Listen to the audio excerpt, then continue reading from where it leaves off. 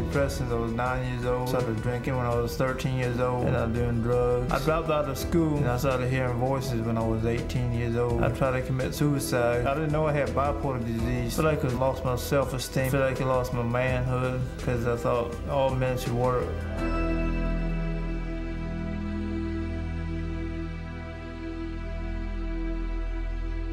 If you talk to a person that's really, really mentally ill, one of the first things that they will probably tell you is that they wish they could go to work. I was trained 20-something years ago, and my training basically taught me that people with mental illness would never work. Our clients' biggest desire is to lead a normal lifestyle. A lot of them will tell you that I'd like to be like I was before I was sick. I would like to get a job, become more independent. If I thought that I would now be looking at people that were this ill that were actually in the workforce, I know that I would have believed it. We were actually approached to participate in a new venture, and that venture was really the marrying of the Vocational Rehabilitation Agency in a state with the Mental Health Agency. The collaboration between vocational rehabilitation and mental health historically has not been the strongest it could be. Our mission is to assist people to recovery. Our mission is to enable eligible South Carolinians with disabilities to prepare, achieve, and maintain competitive employment. Recovery in mental health means putting people into the workforce. It means assisting them in maintaining jobs. And you look at another state agency over here, that is their total mandate is to find people jobs. That's your common denominator. There's a strong belief in mental health now that work is extremely important in the recovery of the person to be able to live an independent, fulfilling life. And that blends in so beautifully with what we've been trying to do. The supportive employment model out of Dartmouth kind of put all that together for us. You actually get with a client, you actually talk to them, you look at all kinds of things that have been important to them in life, and talk about what is it that you think you'd like to do. What Dartmouth has really brought to the table is they have some evidence, they have done some research. Johnson & Johnson took that information and provided us with some funding and some technical support as well to be able to carry these concepts out in a framework within which to work. Through interviewing Scott and doing our employment assessments on Scott, the job that would best suit him and his preferences would be one that works outside in a garden-type setting. We have a local open-air market called the Rustic Market, and without knowing anyone, I stopped by and went in and talked with Carolyn Sigmund, the owner. I wanted to go back to work because it takes my mind off my negative things. Like, I don't have to worry about thinking about my hearing voices and stuff like that. At first we thought, well, no, I don't think that we will go with this. And then talking a little bit more, we thought, well, why not? Give it a try, because everybody needs a chance. People may view them as different, as having mental illnesses, but after a couple of days or a week or two of working, I don't think anyone notices it anymore. They just take them for the individual that they are. If I have a problem with Scott and I don't know how to deal with it, I can turn to our psychiatrist, I can turn to our counselor for advice. I like the feeling of having support behind me. So far, it's working pretty well. Feel happy. It makes me feel like I don't have to depend on somebody no more. No matter what we do with medicine, sometimes the most powerful thing is getting a person back into what they consider an environment that everybody else operates in, a normal environment. And I think we've all determined now that when the person says they're ready, that's when we want to get them out there and find a job. I didn't know a lot of people with mental illness can get a job. Because a lot of people, I thought they wouldn't hire you. But look at me now, I got a job now.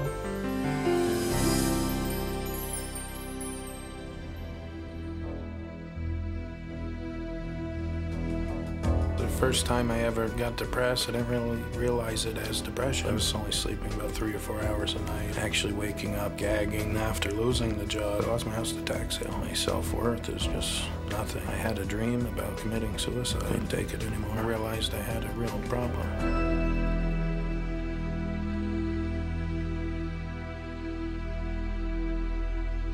We have a family history of bipolar, and so he and I and our sister dealt with it growing up.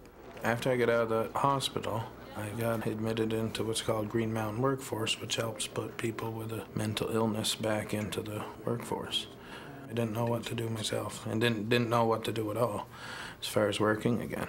We're looking to see if they can find competitive work, not something that we create for them. Many of my patients' goal is working, And it is very beneficial for my patients when they're ready to be getting up to go to work. And the therapeutic part is that they meet and attain their goals.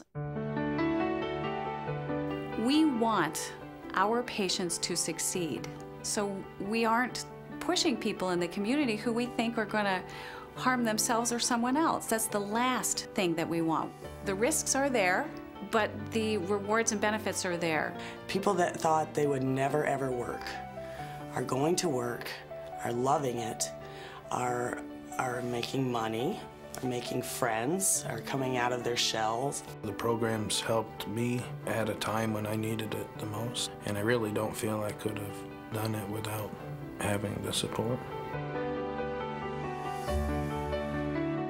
Supported employment is good for patients. Hopefully just enough support, not too much, not too little, and it's really up to us to provide the support to help them to do it. I think a lot of it comes from the leadership of both vocational rehabilitation and the Department of Mental Health. Not what's good for voc rehab, not what's good for mental health, but what's good for this particular population that we're working with. When you have a job and you're part of a team, that kind of acceptance, that kind of joinness with other people is a huge step in the recovery process. The support he got really helped him realize he has a lot of strengths, and it's okay to ask for help, and it's okay to work with the illness. Matt can handle pretty much any job we give him. We usually just keep an eye and make sure everything's going the way that we want it to, but Matt's a very good worker. He has a very good knowledge base, and he does a great job. Working is a lot more than just getting the money. It's a sense of self-worth. It's getting into the community. It's proving things to yourself and to others that you can do these things. Dignity. People gain dignity through feeling like they contribute and that they're pulling their weight. We are at our best when we work with people who are hopeless, and we stick with it. This is all about respecting people and helping people get where they want to be in life. And if you approach it from that, then I can't imagine an argument for not doing it. I'm proud of myself in that way, that I've gained knowledge and respect for myself to say, yeah, I can work with this illness.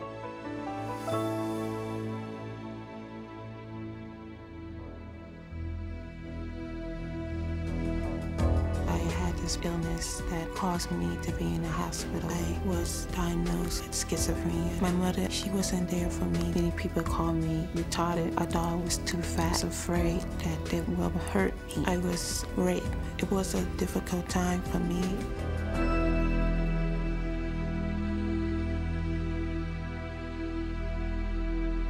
I met Yvonne about 3 years ago. She was referred to me by her counselor here at Capital Region Mental Health Center. And she wanted to work. Here, I knew in my mind I could get a job. Nothing could stop me from getting a job. Most consumers are saying, I want to feel like I have a life, that I have interests, and that's respected and understood. And I think in the mental health system, that has not been the case for many, many years. It's starting to change. Supported employment here at Capital Region is based on the Dartmouth Johnson & Johnson model, which is the individual placement and support model. It's a collaboration between our agency, Department of Mental Health and Addiction Services, and the Bureau of Rehabilitation Services here in Connecticut. The key component of it is clinical integration, which means that the vocational staff actually are part of the clinical team. You need to talk together, because what sounds so simple as the word, well, we're all committed to employment, when it comes down to the practicalities of what we mean in employment, all of a sudden it becomes clear that we mean fundamentally different things sometimes.